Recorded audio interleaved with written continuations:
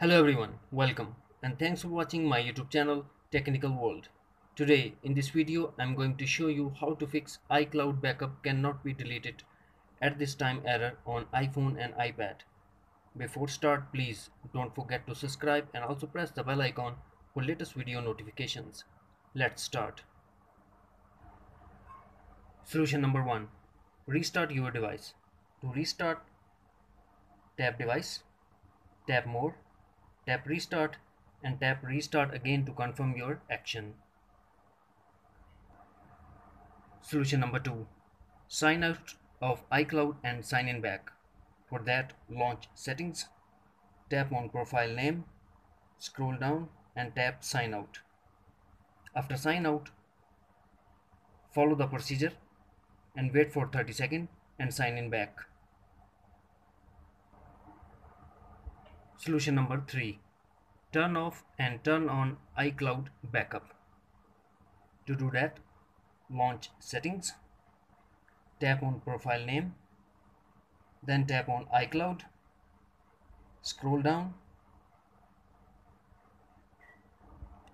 tap on iCloud backup,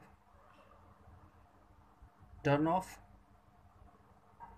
wait for few seconds and turn on. Solution number 4.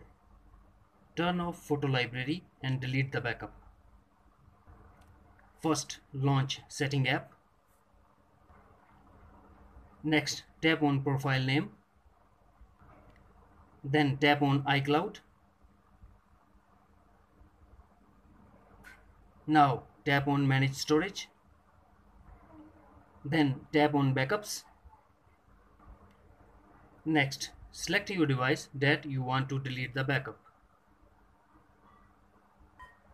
After that, turn off photo library.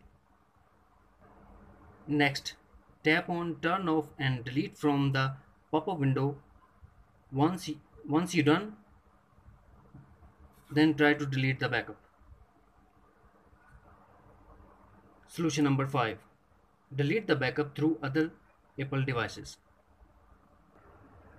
On your Mac, click on Apple menu and select System Preferences. Next, click on your Apple ID. In sidebar, click iCloud and after that click Manage at bottom.